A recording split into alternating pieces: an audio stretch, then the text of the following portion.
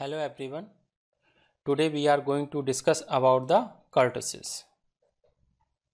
That is the measure of shape. In the measure of shape, we have already discussed about the symmetrical distribution.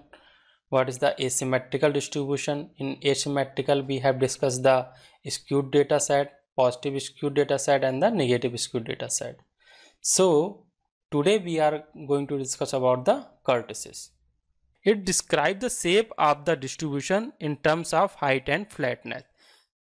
What type of the height they have and what type of the flatness they have, and by using that you can describe this data set, and this is also called as a kurtosis. Kurtosis means what type of the peaks you have.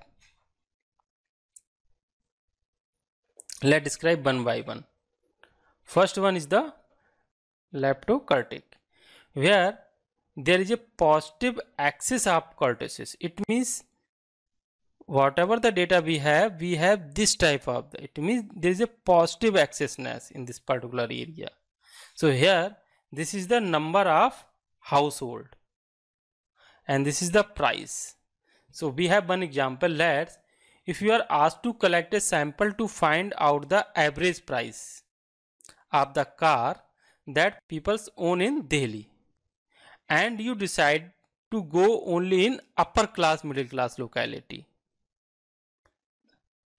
then the shape of the samples distribution will be leptokurtic. So this is called as a lakhs, in 14 to 17 lakhs, 17 to 20 lakhs. This is the data of middle upper class peoples in Delhi, and this is the household number of the household. So you can say that most of the upper middle class people buy car in this particular range, like 14 to 40 lakh. If you get the average value, most of the people will buy in this particular region, like 25 to 30 lakhs region. So this type of the graph which have the positive axisness is called as a leptokurtic. Second type of kurtosis is platykurtic, when there is a negative axis of kurtosis, like negative axis of peaks. You can see here there is a very less peak in this particular data set, if you see here. But in the earlier example we have this type of, but in this example we have just like a flattened type peaks. This type of the data distribution is called a platykurtic. Let's understand by one example. Let's, you are asked to go to 15 district of your locality of your city to collect a sample and to find out the average income of the state. And let there is a state and you are asked to go to 15 district and select the samples and try to understand the average income of the state.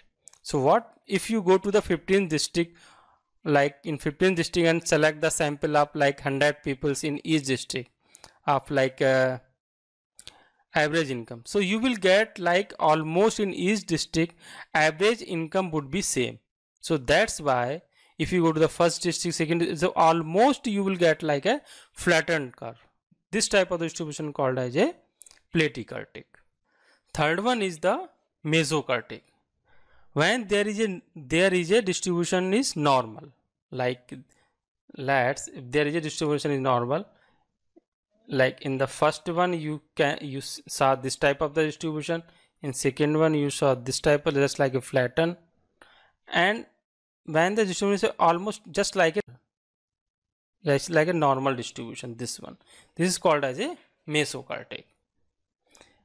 When the equally divided with score neither being clustered around the center nor being too scattered, just like a almost symmetric, just like is equal to symmetric distribution.